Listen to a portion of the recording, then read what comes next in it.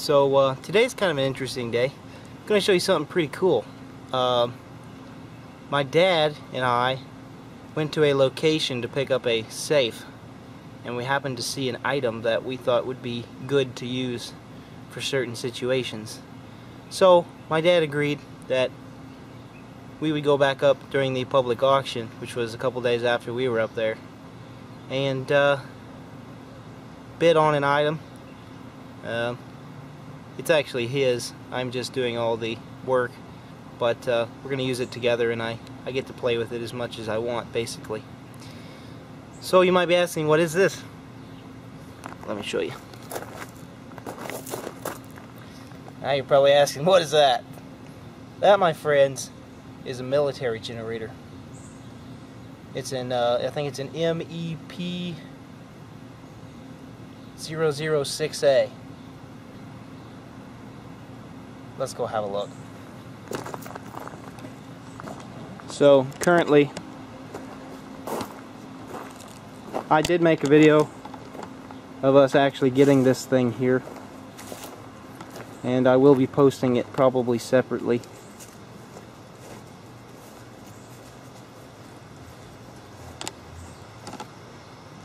Yeah, if you'd like to see the tag, it's an MEP 006A. Now this tag is wrong as far as the frequency. I'm not actually sure yet because I haven't run it, but it is a 60 kilowatt generator. 60 kilowatts. It is a three-phase, but can be converted to a single phase. So today I'm going to attempt to fire this thing up. Let me open it up and give you a an overview of everything, and then we'll see what's going on with this bad boy.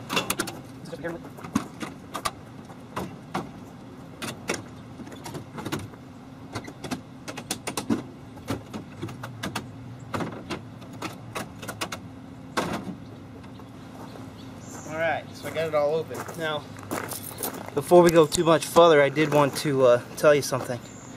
You're probably going to ask how much we paid for it, and since it's not mine, I'm not going to tell you. But I will tell you that motor in there, a gentleman actually would have gave us the same amount of money for that motor by itself, without the rest of this whole entire thing, for the same price we bought it for. It was an amazing deal, let's put it that way. Now you might also ask what we're going to do with this thing. We plan on actually trying to bring it to disaster relief areas and certain situations. We are going to hopefully do some good with it. Can't guarantee that. I can't guarantee it's even going to run. But we're going to try to start it up today. So anyway, let's see what we got. Let's take a quick look at the inside. You got operating instructions. You've got your engine, oil pressure, coolant temperature, fuel level, battery, and runtime. And check this out. 142 hours. Don't know if that's accurate, but I'm gonna say it is. I don't know. Then you've got your generator portion of things. You've got your frequency, your percent of power output, your rated current, and your volts. Alright, this is actually current too, I believe. I don't know, it's configured differently. That is percentage of power. You can increase and decrease your frequency and your voltage. It does have like an override for errors. It's called a battle short. It's kind of a cool deal. You can run these in parallel or in independently. You can hook multiple of these up, and there are outputs here and then your power output there, and when you run this in parallel or series, you actually connect it to an external control box which balances the two, I guess. Engine voltage sensing, local remote, that's probably here, your feedback, panel lights. You've got a fault indicator panel here. and engine specifications. This is the intake for the air. You just need it open while it's running. I will show you what the plug looks like here. It's a big old military plug. I guess that's a military standard, I'm not sure.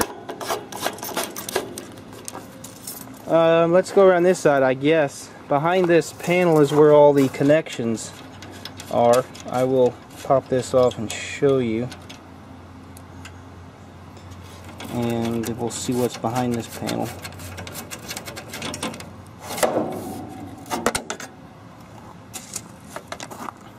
Alright, so I'm probably going to leave that off to run it. Basically, bad footage. I got mosquitoes biting me. I'm trying to kill them. I need to put some spray. Let me go get some spray. I hate these things. Alright, got me some bug repellent. Man, I hate them mosquitoes. They're bad out here when it starts getting dark. So here is your terminal. Now, this generator actually has a 12-wire lead on it. And you can switch it over to single phase, 220 or 120. Actually, it's 208 or 120. So anyway, that's kind of the tie connections. You've got a bunch of instrumentations. You've got a relay box, another box, there's another box over there, and then your control panel box. Your ground is out here actually, or an external extra ground. Look how big them bolts are for that generator. There's your outputs for your generator on the actual head in the back there. It does have wiring schematics and stuff on the side, which is pretty cool. So here's the big old motor. Look how big this motor is in this beast. This is an Allison Chambers 6-cylinder model 3500. It's a big boy. It is a big freaking engine. It does have a turbo on it. I personally haven't messed with diesels a whole lot, so we'll get to play with it for the first time. This is the battery tray. I already took the actual tray out because it was in pretty rusty, bad shape, so I'm going to clean it up and then I'll put it back. All the other stuff, filters and your turbocharger. There's another wiring schematic up here. This little bitty muffler, so this thing's going to be loud. Here's your exhaust. It's got a threaded fitting on it, which is pretty sweet. Run that over to my neighbor's house and annoy them with the exhaust. Ah! Oh, this has a little bucket in here for parts and things. Here is the generator head itself. That is a big generator head. There you can see it. 60 kilowatts. That's awesome. Them big old mounting bolts. This thing's pretty cool in the fact that it has an external fuel source. You can actually hook up an external fuel source, or it does have an internal. It's the tank down there. It's a 55 gallon tank. 50 of it's usable. Comes with a this actually has an extra hose so that you can externally connect to your fuel supply, which is a pretty cool deal. The air intake, the air filter, like I said, the other switching boxes, another wiring schematic. It does have the single 120 volt out here for external use and something. Yeah, that's pretty much the overview I'm going to give you. I don't really know what else to show you. There's not much on top. But I am going to install the batteries. I've got a couple of batteries that will work. I'm going to install some batteries and we're going to try to fire this up. We're going to see if we can annoy my neighbors, because this is going to be loud. Diesel goes in here. I believe it's got a little diesel left in it. Really not for sure until I get the power turned on and see if the fuel gauge works. Records. I got my button stuck in there, didn't I? Okay. Well, I'm going to get the batteries hooked up and we'll see if the gauges and indicators work. And mosquitoes are still eating me. we'll fire this baby up, see if we can get any voltage out of it. I want to run it for at least 10 minutes, get it warmed up, and then I'll shut it down. Hopefully it isn't too loud. It's the middle of the afternoon. Now this thing's a brick. It's not sitting on any sort of trailer or anything. My good friend, my mom's boyfriend, I've been fixed a few things for him, so he did me a favor and brought me some trailer axles. So I'm gonna whack those things up and install it on this base. This is a solid frame. It doesn't really need any extra support. It's on a crate. I can mount these axles straight to it, which is probably what I'll do, but that's down the road. So let's get the batteries and hook them up, see if the indicators and gauges work, and we'll try to fire this bad boy up. It has not been ran for at least 3 years, but it did have a tune-up right before it sat where it sat for 3 years, and it's got a radiator up here. Last time I opened it up, it was nice and clean in there. Looks pretty good to me. So we'll see if we can fire this bad boy up after it's been sitting for 3 years. Now this is a cold start. It doesn't look like it has any glow plugs on it at all, but I'm not so sure of that, but I'm fairly certain it doesn't. But it might, I don't know. So yeah, we're gonna fire this bad boy up. It is designed to run and start up in extremely cold weather. Let's see, somewhere on here, when starting at temperatures below minus 25 degrees Fahrenheit, it requires that the winterizing kit be installed. So basically it'll start at around negative 25 degrees Fahrenheit and above. Otherwise it has to have the kit, the winterizer kit, which I looked up online. I don't think this one has it, but honestly I'm not for sure. I haven't done the research yet. If it's actually installed or not, I don't know. So let's see if this bad boy starts up. See if we can annoy some neighbors. You want to? Yeah. Let me get the batteries in there and then we'll set the camera up and let her rip. Alrighty. Well, these batteries I got, the only things I have, these should still be good, but they might be dead. I hope they're not. I charged them and they seem like they held a good charge, and I tested them and they held a good. They were about half weak maybe. These connectors don't look the best, but they got a good decent connection on the bottom. This I could not tighten. It actually turned, so I beat it on there till it was tight. It's still really tight. So let's just go see if we even have power over here. The engine's on run. Let's see if we have lights. Yep, we have lights. Cool. That's a good start already.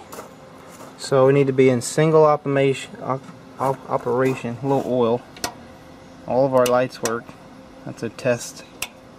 Obviously low oil pressure. Now it says it's got no fuel, but I'm not sure if it'll... I'm not quite sure how that will work. So, I don't know. Let's just try to fire this thing up. It's my DC amperes for my battery charging. I have no idea. We're just going to see if this thing starts. So, it's starting to sprinkle, but we're just going to crank it. We're going to let it crank and see if it even cranks.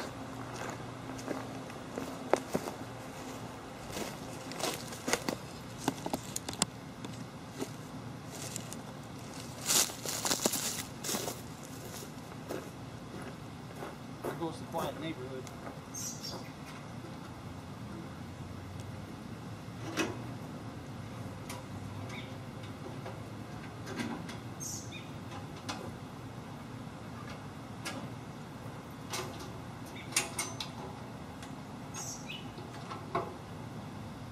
Let's read the descriptions. I checked all the fluids were good. Alright, check the fuel level by placing the start run switch in the run position and the battle short switch in the on position. We got fuel. I hear it pumping. Another quarter tank. Oil pressure's up. Alright.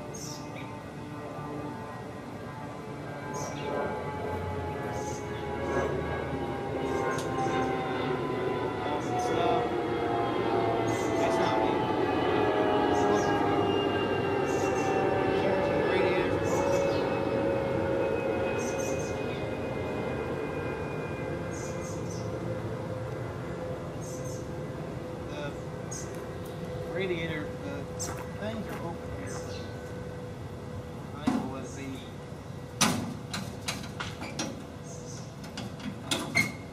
It says they need to be closed, but I think we'll put this test run. Alright, doors are fastened, we're good, battery is connected. Alright, stop, run, start. Start position. Continue holding the stop, start, run switch in the start position until the oil pressure is above 20 psi and the main generator voltage is normal. Alright, you guys ready? Here we go.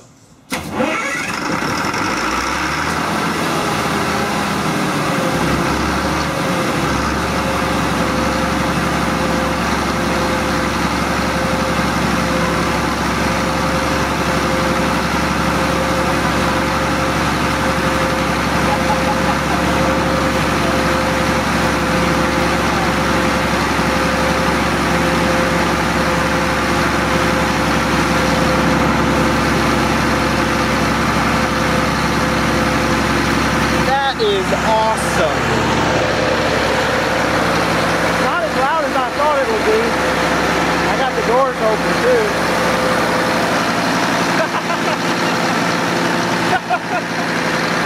Oh, nice.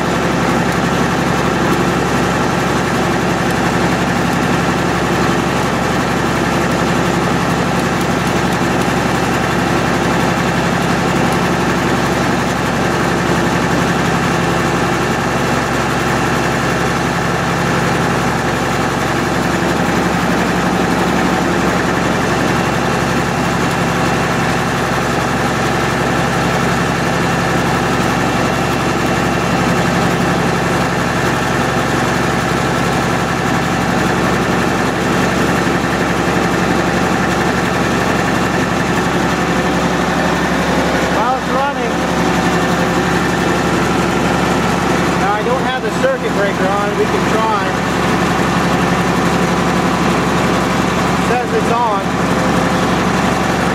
Obviously my frequency is not working right.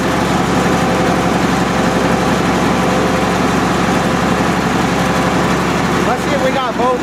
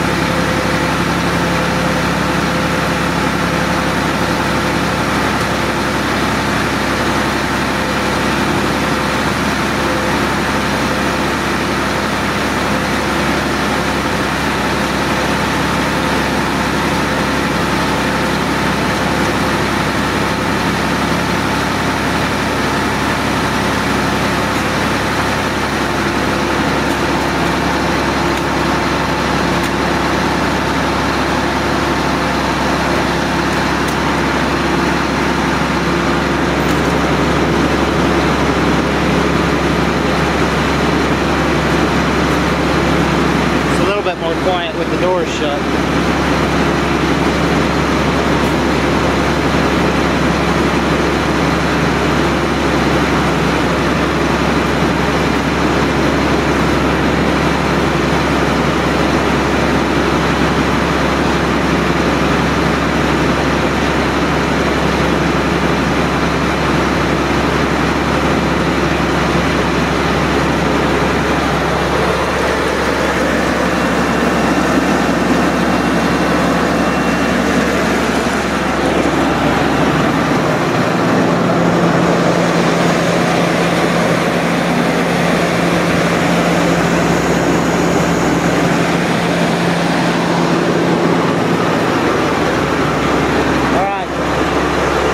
Grab the oscilloscope and see if we can get some measurements because my frequency is not showing up correctly.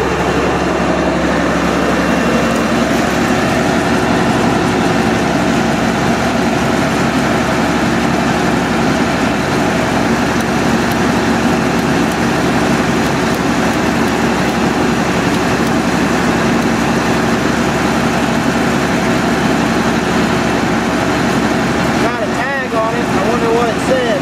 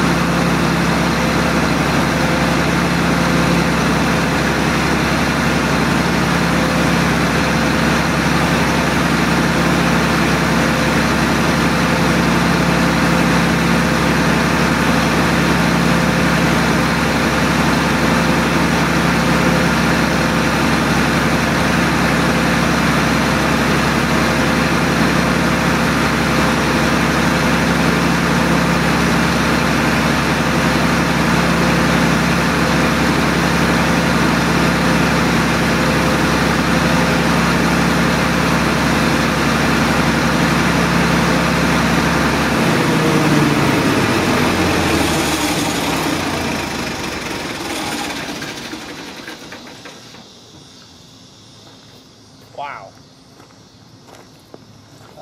That was a good 15 minutes probably. Runs great. That is awesome. That was an awesome piece of equipment right there. And it's huge. Look how big that diesel is. It's a big diesel. Well, maybe it's not for some people, but that's a big diesel. Well, it runs. It seems to function. Everything seems to be working fine. The only point of leaking it, all that I can see, is right there. And I don't know if it's leaking or if it was like that. I don't recall seeing that, but I'll have to check on these things. Other than that, when I shut it down, I saw the frequency peak up to about 53. Now I grabbed my oscilloscope and checked it, and it was actually reading at about 47 to 48 hertz. So this is actually accurate, but it's not letting me adjust it. So time to do a little bit of troubleshooting. We'll see if it's something simple, but that'll be another day. That's the end of this video. My name is Russ. RWG Research is my website, rwgresearch.com. And currently just saw an MEP 006A start up after 3+ years of sitting like a top. That's awesome. Alright, peace and love to you guys. Have a good day. God bless. See ya.